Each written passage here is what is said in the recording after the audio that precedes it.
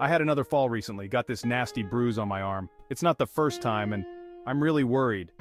These blood thinners, they feel like more of a foe than a friend sometimes. I'm scared of falling again, and it's not just the bruises, it's my independence, you know? I don't want to lose that. Mr. Cavanan, a sprightly 85-year-old, despite some health challenges, sat across from me, his brow furrowed with worry. He had taken a tumble recently, resulting in a nasty bruise that still marred his arm. This wasn't his first fall, and his concern was palpable. He was on blood thinners, a necessary measure to manage his heart condition. However, he confessed to feeling like they were more foe than friend, making him susceptible to these alarming spills. Mr. Cavanan's voice wavered slightly as he expressed his fear of falling again, the fear of further injury magnified by the blood thinners.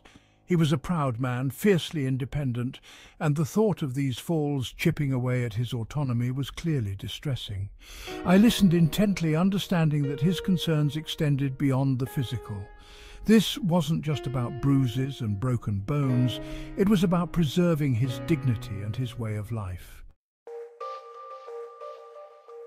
"Mr. Cavanan," I began, my voice gentle but firm, "I understand your concerns about the blood thinners. They're essential for your heart health, but I want to assure you that your safety is my priority too." I explained that his blood thinners, while crucial for preventing dangerous blood clots, did come with a slightly increased risk of bleeding. This meant that falls could lead to more significant bruising or bleeding complications. However, abruptly stopping the medication without careful consideration and medical guidance was absolutely not an option. Stopping the medication without a plan could have serious consequences for your heart, I cautioned. It's important that we work together to find a solution that addresses both your heart health and your risk of falls. I could see the worry etched on Mr. Cavanan's face. He was clearly caught between a rock and a hard place, understanding the necessity of the medication but dreading its potential consequences. I wanted to ensure he was fully informed in making a decision. "Let's talk about the risks of stopping the blood thinners," I suggested, grabbing a piece of paper to jot down some key points. "Without them, you're at a significantly higher risk of stroke or heart attack. These are serious conditions that could severely impact your health and independence." I explained that while the blood thinners increased his bleeding risk, the potential consequences of stopping them were far more severe. It was a delicate balance, and we needed to find a way to manage both aspects effectively. "Mr. Cavanan, I want to reassure you that we can find a solution that works for you," I said, offering a reassuring smile. "There are several things we can consider to minimize your risk of falls without compromising your heart health." I suggested a multi-pronged approach.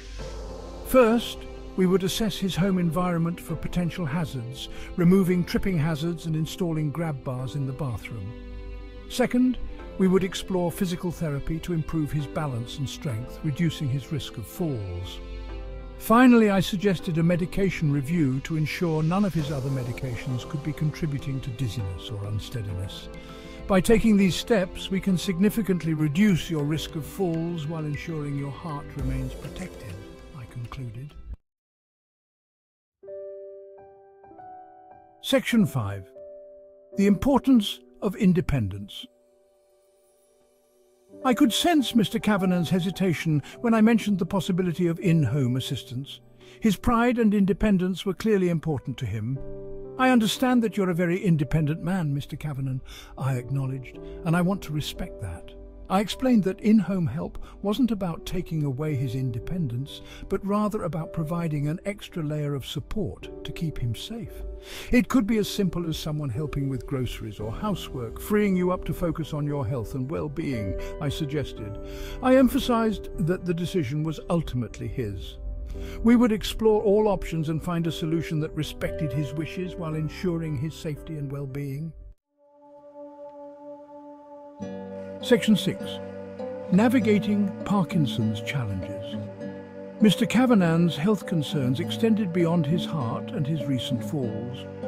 He was also living with Parkinson's disease, a progressive neurological disorder that affected his movement and balance. This, I knew, could further contribute to his risk of falls. We discussed his Parkinson's symptoms, which included tremors and stiffness. I explained that while there was no cure for Parkinson's, there were medications and therapies that could effectively manage the symptoms and improve his quality of life. I stressed the importance of adhering to his prescribed medication regimen and engaging in regular exercise tailored for Parkinson's patients. These measures, I explained, could help improve his mobility, balance and overall well-being. Section 7. Addressing hallucinations. In addition to his physical challenges, Mr. Cavanan confided in me about experiencing occasional hallucinations, a side effect of his Parkinson's medication. He was understandably concerned by these episodes, which could be unsettling and disorienting. I reassured him that hallucinations, while disconcerting, were not uncommon with Parkinson's medications. There are ways to manage these episodes, I assured him, and I want to work with you to find the best approach. We discussed the possibility of adjusting his medication dosage or exploring alternative medications with fewer side effects. We also talked about non-pharmacological strategies such as ensuring adequate lighting in his home and engaging in activities that kept him mentally stimulated. Section 8. Building trust and finding solutions. Throughout our consultation, I made a conscious effort to build rapport with Mr. Cavanan. I understood that trust was paramount, especially given his initial reluctance towards in-home assistance and his concerns about his medications. I listened patiently to his concerns, validating his feelings and addressing his questions with empathy and clarity. I wanted him to feel heard and understood, to feel confident that I had his best interests at heart. I emphasized that we were a team, working together to find the best possible solutions for his health and well-being. I wanted him to feel empowered, to be an active participant in his care plan.